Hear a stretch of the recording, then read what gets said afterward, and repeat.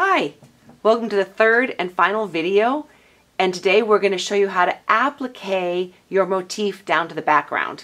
Whether it's your whale that you're working on or your elephant, I'm going to show you my favorite tips for machine applique.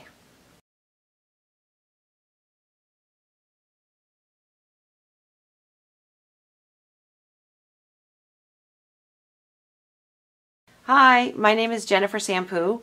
Welcome to the third video of Elephant and I, and today we are tackling machine applique. And there's lots of things that I'd love to teach you about the types of applique products you can use and the types of thread. And then one of my favorite things is using the washable applique, not as it's supposed to be used, but as a back stabilizer. And I'll get into that in more detail. But what we'll be doing is learning to put, whether you're working on the elephant or you're working on the whale, of how to get a nice, clean, smooth, professional looking machine applique.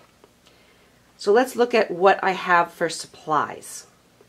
I brought lots of supplies when it comes to a double-sided adhesive, and that's what you use to make the elephant or the whale stick to the fabric that is the background, whether it's the sea or a striped background.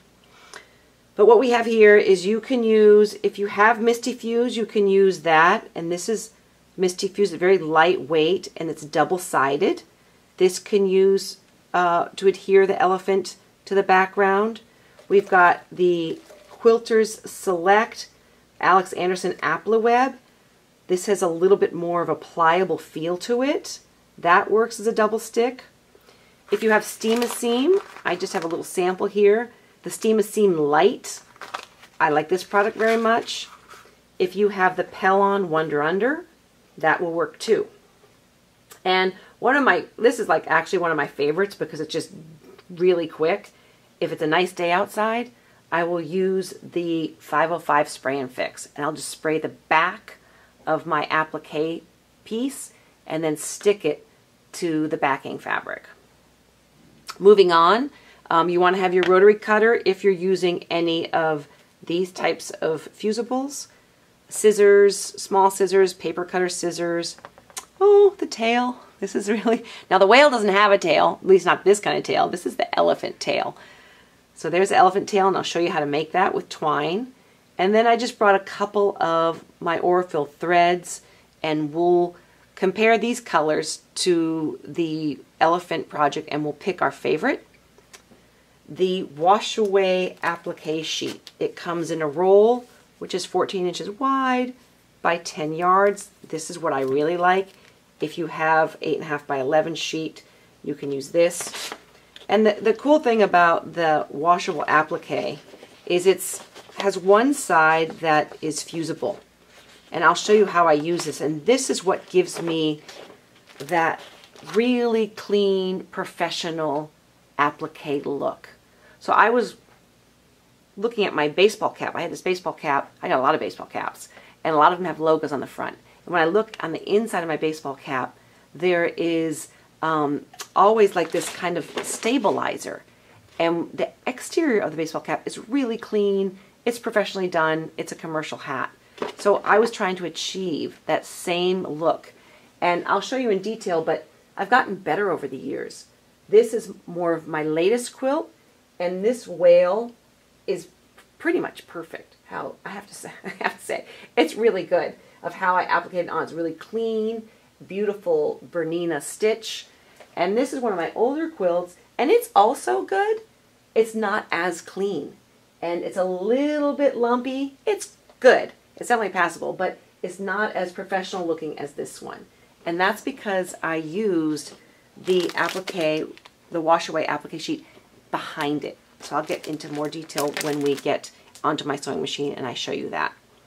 Make sure you also have your ironing sheet, that you don't get any of the sticky stuff onto your iron.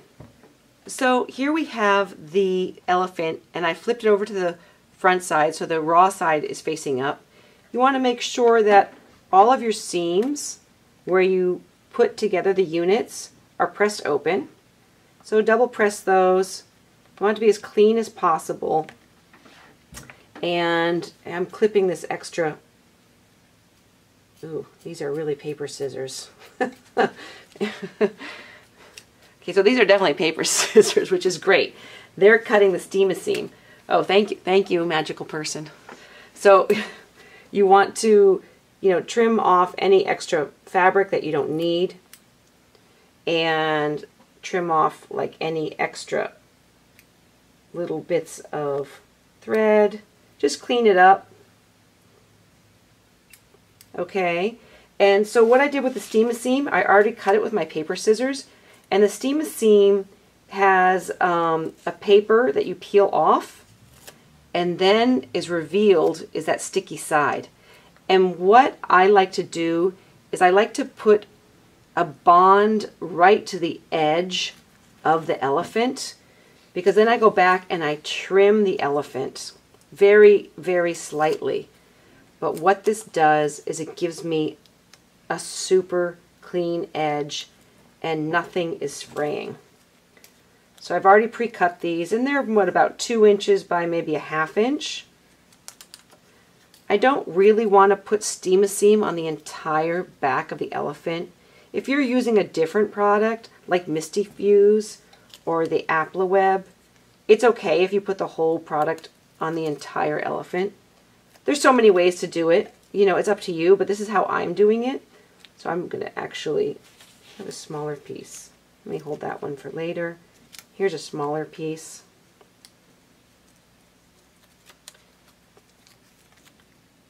So it peels it right off, and I'm only going over the edge, maybe a 1/4 inch at the most.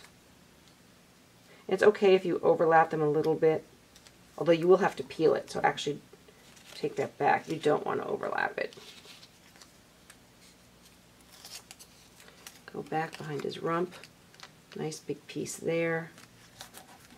And so you're going to want to do this all around the exterior of the elephant. And I will fill up my pressing pad here.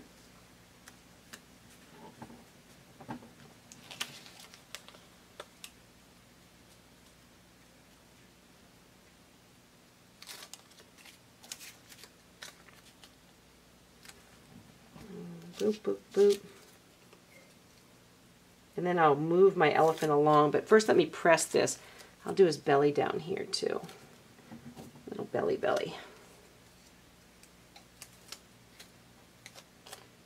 I'm actually going to cut that. Right there. Let's put this, maybe along the neck. Okay.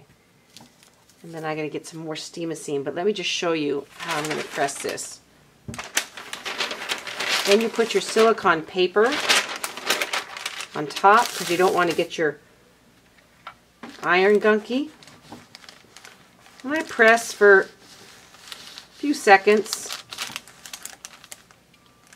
moving it along. You want that adhesive to melt.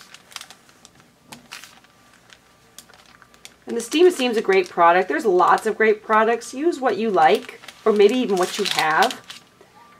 This silicone sheet is a product from C&T Publishing.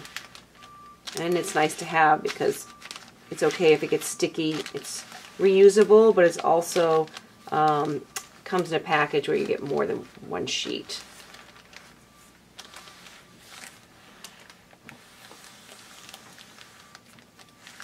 And you want to let your product cool after as well. Okay.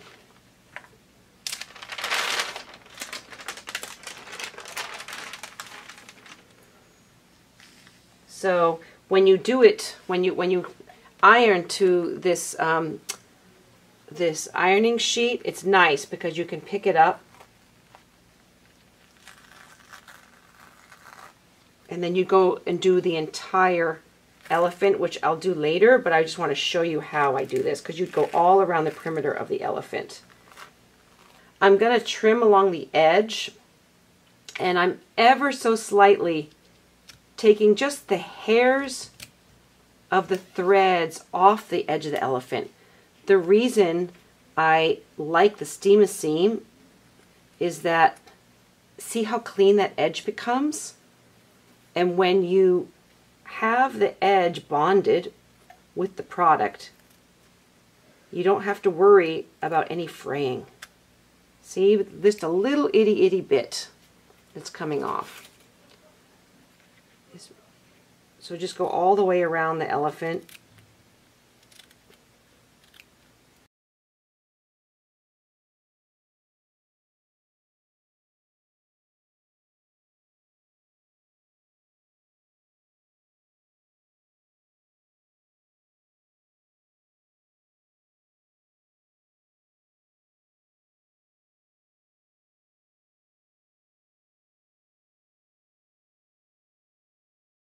So now that you've finished all your trimming, you flip it over and then you peel away the layer. And this is where I'll use my Applique tool, because you want to catch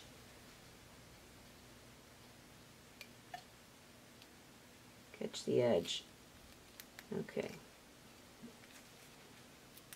Sometimes it's hard to find the edge. There it is.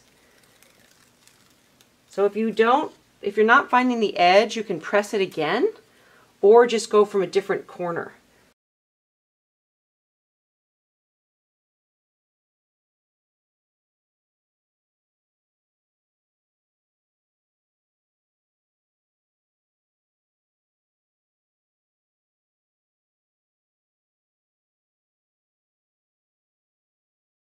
So remember that you want to continue the steam-a-seam along all the edges of the elephant. And here I would do entire steam-a-seam, both sides.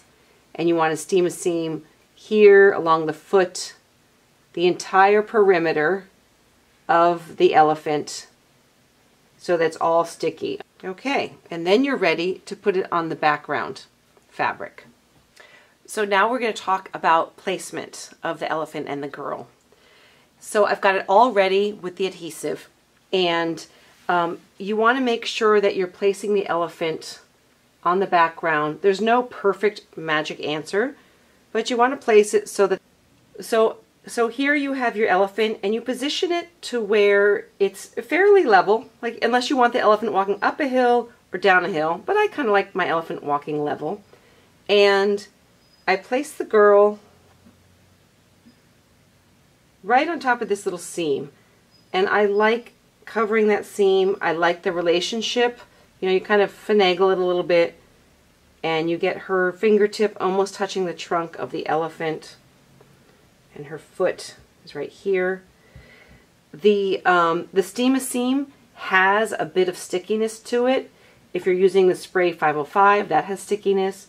Whatever product you're using, some will have stickiness, some won't, but I have a little bit of stickiness with the steam-a-seam. So you press it down with your hand. I like that. There's no other adjustments I need to make. It's a nice clean edge. And then I take my pressing sheet and I'm going to press these down. So then press that.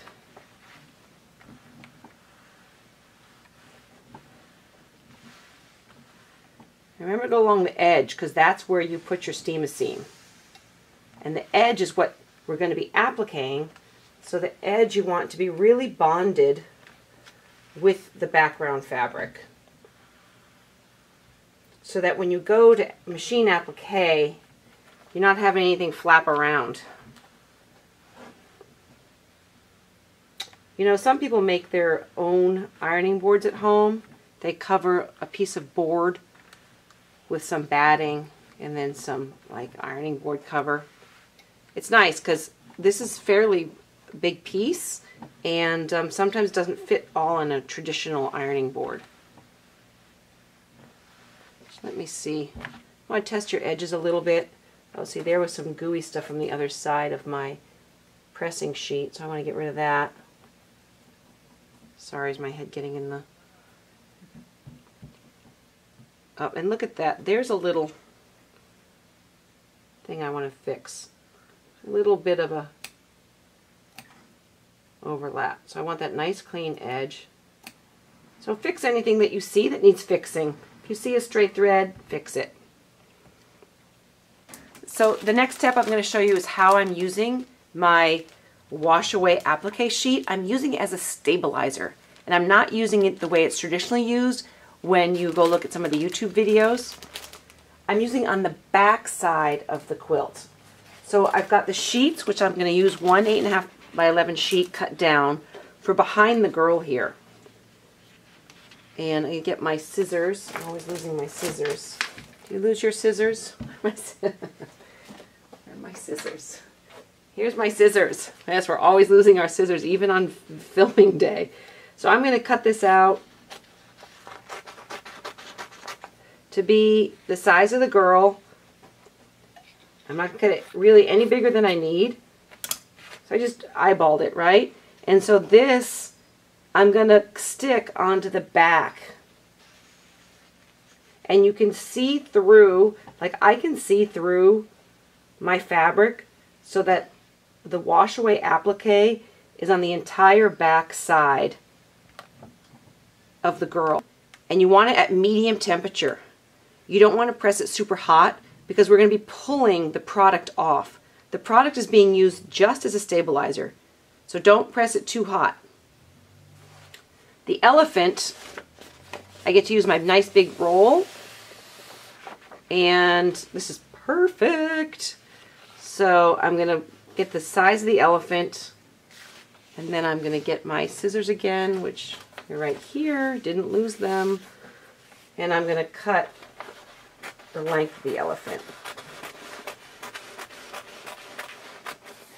Okay, and then I'm going to, now I do have just a little bit of that ear exposed, so I'm going to slip this underneath, and I've pressed my seams already in the back, so I can fold it back here. See how this is on the back side right here? So we're just prepping it.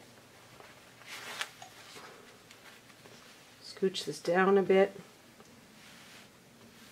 Scooch this down.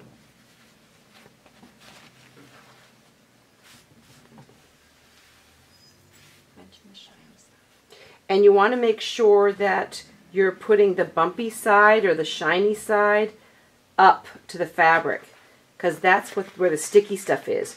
This smoother side that feels more like cloth, there's no stickiness to here.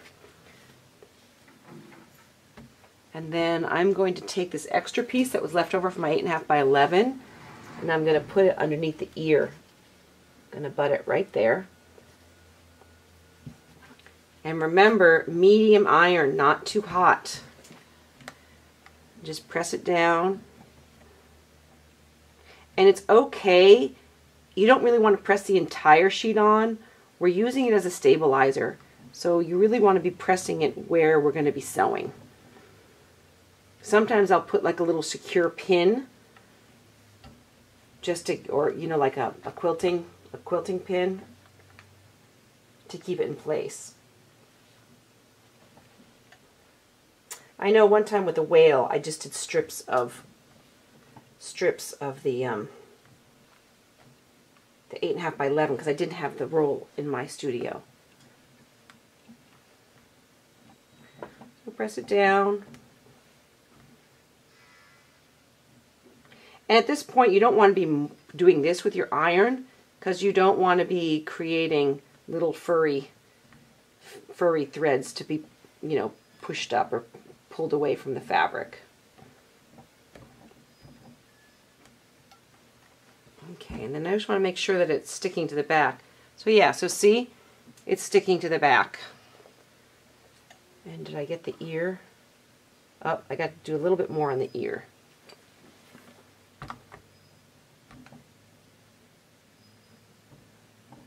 Okay, we are almost, well no, now we're ready to choose a thread and go to the machine and do our applique. So the colors of thread, Orifil's my favorite, and I just pulled a couple of options. There's a variegated thread. I actually like that a lot. There's the hot pink. Here's like a sky blue, which would be like the color of the background. and here's a stronger blue. So I think for today, I think I'm going to choose, I like the sky blue because I want it to be quiet. So I'm going to choose the sky blue. Choose whatever color you want, whatever you like. And make sure you practice your zigzag stitch and practice your stitch length and your stitch width before you commit on your final piece. So now we're ready to go to the machine. So here we are at the machine and we're beginning our applique, machine applique. And I've got the washable applique on the back of this whole unit. My stitch width is at 3.0 and my stitch length is at 0.35. This gives me a nice crisp satin stitch that I love. And remember, I use the blue because I really want the applique work to just fade away, but when you look close you say, ooh, that's beautiful. That's a beautiful satin stitch. So that's kind of why I chose the color I did and the stitch width. And I made a sample before, which I'll show you. I forgot to show you that. And you just take your time. I started on the back leg because if I did have a problem, it wouldn't be as noticeable. And I go a little bit and then I stop. I put my needle down and I check my work. Well, that looks pretty good. And I keep going.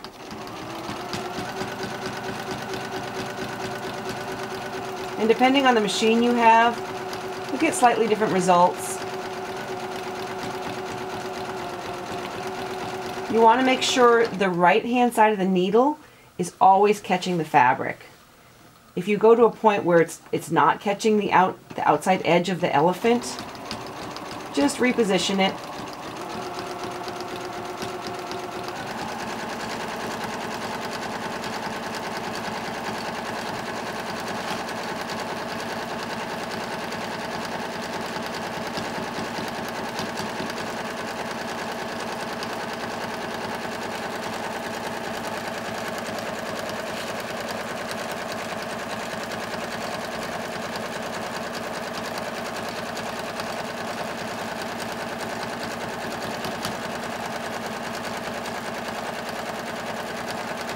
And then when I get to a corner, I stop and I put my needle on the outside edge when I'm at a corner like this. And then I lift up my presser foot and make a slight change. This is where his tail's going to be. And then I lift it up again. But what the wash away applique is doing is give me such a nice, stable kind of structure to my sewing.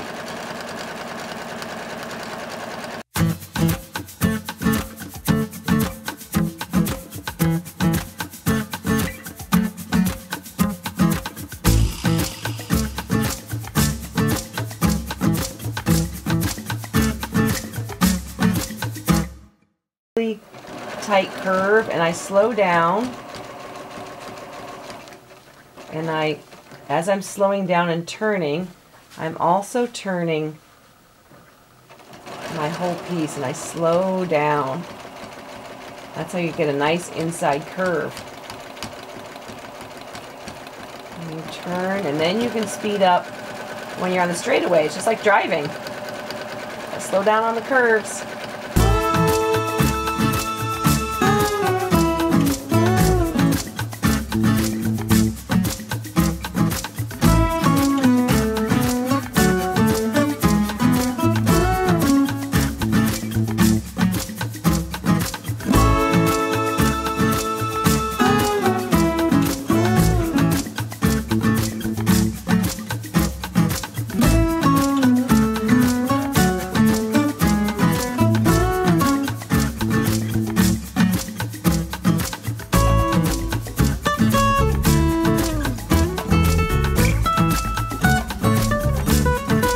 So I like keeping my needle on down as well.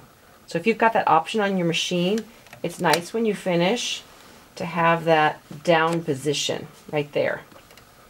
And then when I got to the tip of the trunk, I lifted my needle, it was on the outside, I'm going to get.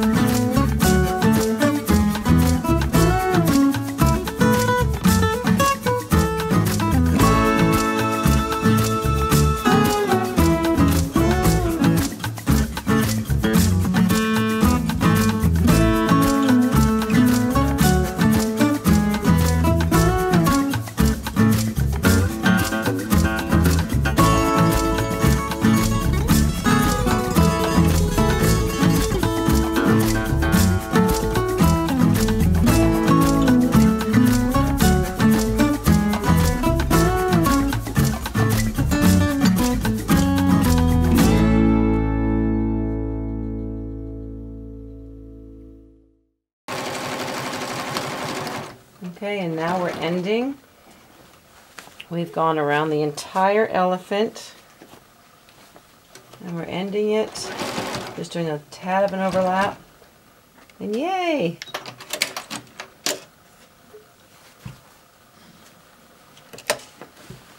There we go.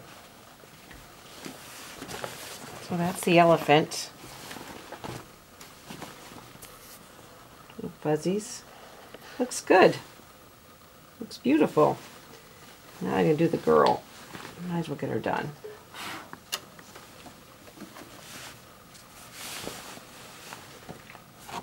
So with the girl, I am going to do the same stitch width. You know what? I'm actually going to reduce the width a little bit more. Let's go to a 2.5. Because she's just more delicate, I'm going to keep the same stitch length.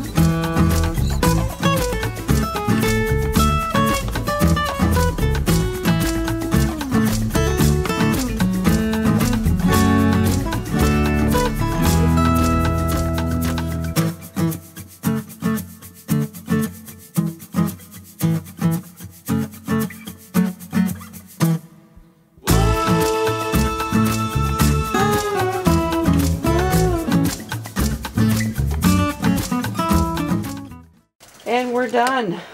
Yay! Okay, well that looks good. It's nice. Make sure you do some tests where you're checking the stitch width and the stitch length, and write them down next to your test so that you know when you start your project you are getting what you want. Okay, now that we're all finished, yay, with the satin stitching, we take off the back, the stabilizer, and it's just gonna basically pop off because the satin stitching is so tight. Just peel this off.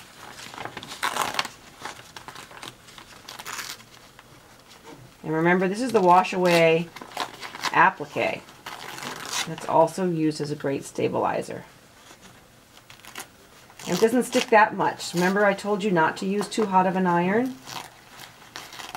You don't want to bake it on. You don't want to go with a super hot iron. Medium iron.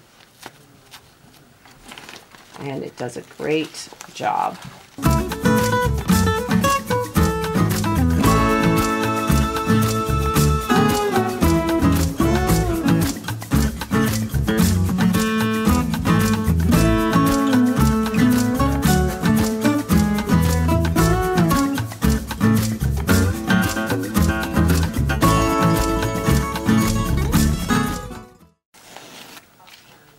So there, I got a little hotter. See how it's a little more sticky there?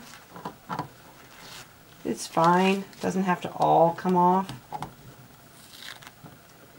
Because it will, if you did want to wash it, it will wash out.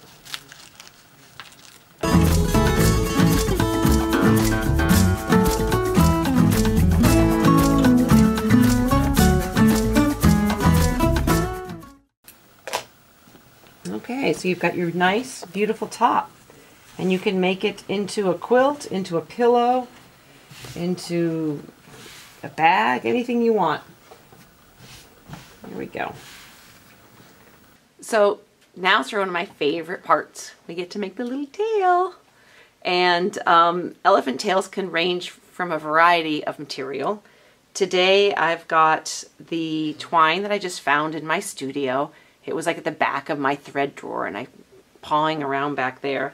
This is like a wool, you know, kind of coarse thing that I think is perfect for an elephant tail. You want to cut about 20 inches. I will just double it. You know, it doesn't have to be exact, but I kind of double it and go to about, what, a little past my wrist. Cut a piece off. And you just hold the one end with between your fingers with my left hand, and then I just start twisting it. And you twist, and you're twisting, and you're twisting. You don't want to get your fingers stuck, so make sure there's always a gap there. Twisting, twisting, twisting. Twisting, twisting, and you start to feel it coil up on itself. And that's when you put your finger in the middle, and you get it, you roll it off your finger. Can you see what I'm doing? And then it just automatically twists back on itself. You see? Isn't that cute? So then I do just a simple little knot here. And you can make it shorter or longer. So there's a little knot, which is the tip of his tail. And then, boop, cut that off. You fringe it a little bit. And there's your tail. So what you'll do after you're finished appliquing the elephant, you just tack it down with a thread and needle. And then that's your little elephant. And this you can save for another day. So I'm all done, and I hope you've learned something about machine applique and the process in these 3 videos. Watch them all if you haven't. And I want you also to know that the Whale and I is available in Ombre Quilts book, and the Elephant and I is available at ctpub.com or your favorite quilt shop. And give me a thumbs up if you learned something and like this video, and you can follow us below in the link. Thanks for coming by, and we'll see you next time.